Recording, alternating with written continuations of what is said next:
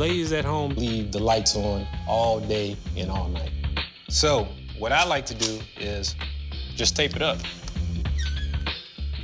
Now, you know you're breaking the rules.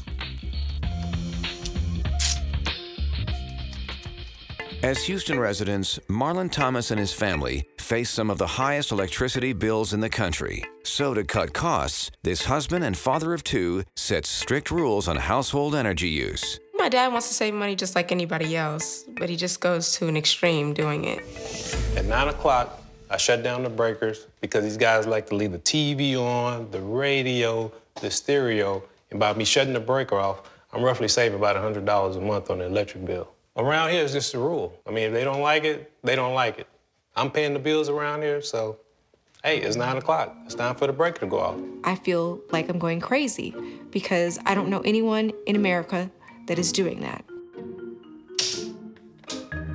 My dad is an extreme penny pincher. It's kind of like fighting the Cookie Monster for a cookie. Like, can I get a little bit? By enforcing strict rules in his house, Marlin keeps utility costs to a minimum. But it's his job at the firehouse where he finds real savings. Marlin is the cheapest person that I've ever met in my life. He does a lot of stuff that I would do at home here at the station. The dishwasher is half empty again. I bring my own dishes because this is just a waste. Why wash half a load when you can wash a full load? Tuesday, we have to clean out the refrigerator. So guys leave food in here all the time. So what I do, instead of buying dinner, I take this home. Oh, one more day. It's good. If I don't clean out the refrigerator, people are gonna let perfectly good food go to waste. Well, it tastes better today. By stockpiling free firehouse leftovers, Marlin saves over $400 a month. I do not like to eat leftovers from the fire station. I love all the guys at the fire station, but I don't really know who's cooking the food.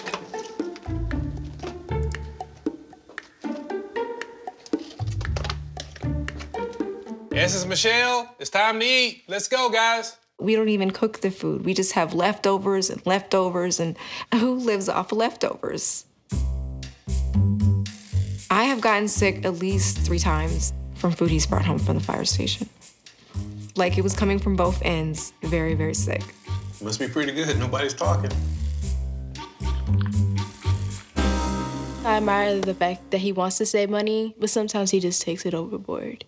My youngest daughter, Essence, has a special birthday coming up. We would like to give her a nice party and let her enjoy being 16. So you have the venue, the food, the DJ, and decorations. We need decorations. And a gift on top of that? Sweet 16 only comes once. I think we can splurge just a little on our sweet 16th birthday party. I want to have a party at the firehouse. No, we always do something pretty much the same thing every year at the firehouse. We want to do something different this year. I would want to go to a place with loud music, food, where my friends can just dance and have a fun time. We're on a budget. Okay? Essence, you're going to have to understand that. We're on a budget. We're almost here, guys. Essence has a sweet 16th birthday about to come up. And I've searched all over Houston to find a venue that was in my budget. Oh, hell no, Marlin. Let's get out and check it out, guys. No. We got a good deal on this place. Absolutely Gold diggers. not. What does that mean? Right here. This is a strip bar. It's not open. No, you have my birthday at a strip club. I have friends that's coming in dresses and stuff. No, Let's check it out. No. Don't knock it till you try it. Whoa. It smells. It's ridiculous and it's inappropriate. It just was not what I thought Marlin would do for a venue. I'm turning 16 and we're at a strip club. It's okay. During the day, there's not going to be any strippers. Marlin, no. I do have some reservations about having Essence party at a strip club, but they had everything they wanted and the price was right. This is unacceptable. This is a strip club. She's having a sweet 16 birthday party. Sweet 16, girl, right here in the red. Ew. Velvet? velvet. I don't want my friends to talk about me, and they're gonna talk about me if they come up in here looking like this. They're not gonna even know. There's a pole right there, what you mean? The pole will have decorations. They're not gonna even see it. You can smell it in the air. No, you can't smell it. There's lots of other venues we could have tried. I'm pretty sure of it. I've tried them. Other places were like $1,000, and that's more than our whole budget. These guys are gonna give it to me for a couple of $100. Marlon, this is going above and beyond your cheapness. This has everything you asked for. A dance floor, place to sit. You have a great DJ booth over there. It's gonna be awesome. Just give it a chance. It was kind of surprising somebody would actually want to host a Sweet 16 party here. Kind of different. Thought, what the heck? I know this is a strip club, but let's look at it this way. What you're getting is a great deal because we're not open during the daytime. I understand there's a pole in there, but what regular club don't have a pole? The place is gonna be all yours. Nobody has to really know that it's a strip club. See, that sounds great. This will go down in history books as one of his cheapest moments in the history in our family. While the venue may be one of Marlin's most extreme cost-saving measures, it doesn't mean he's willing to splurge in other areas. Hey, what are you doing? I'm gonna get this to Essence for her 16th birthday.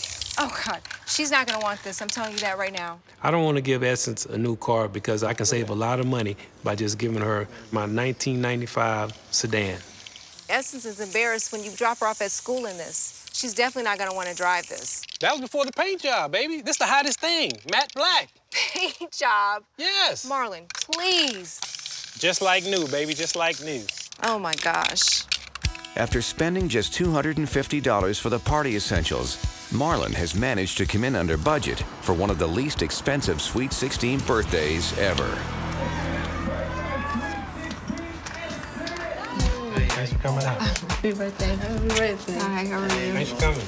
I can't believe my dad even booked this venue. My sister, I think she's glad that her friends are here, but at the same time, it's just like, I know she's embarrassed because I'm embarrassed for her.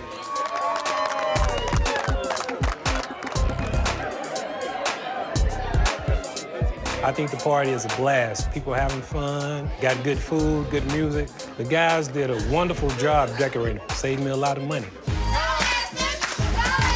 I've had some of my friends give me that look, like, why are we at a strip club? But so far, I really don't care.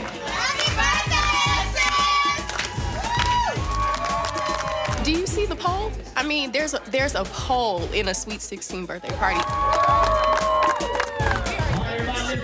We're about to go outside and take a look at her big surprise.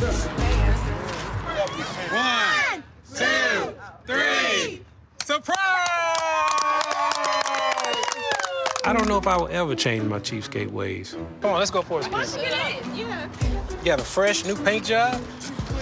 I think Marlon could change. If God came down and told him to, he would change. Most of your friends don't even have a car. It's gonna be a tough road for the Lord. It'll be tough. Happy birthday.